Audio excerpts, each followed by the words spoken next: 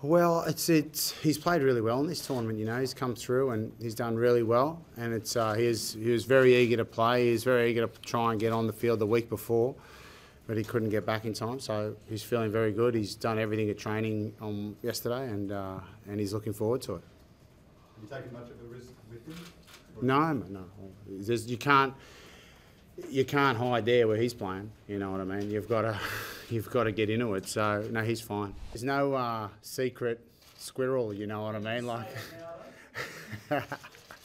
can I say All Blacks now for you? There you go. Right. Okay. Right. Oh, hang on. Oh, Poltergeist. No, mate. I think maybe everyone's got a little bit too much time on their hands, you know what I mean? Because that's sort of like making something out of nothing, that one. Yeah, they're totally different characters, those two, so I guess I'll keep them together because they're one of on either end of the spectrum. You know, one likes his veggie garden, one likes his surfing, so, you know, they're a bit different. So, it's, yeah, I enjoy playing alongside them and, you know, helping them out where I can.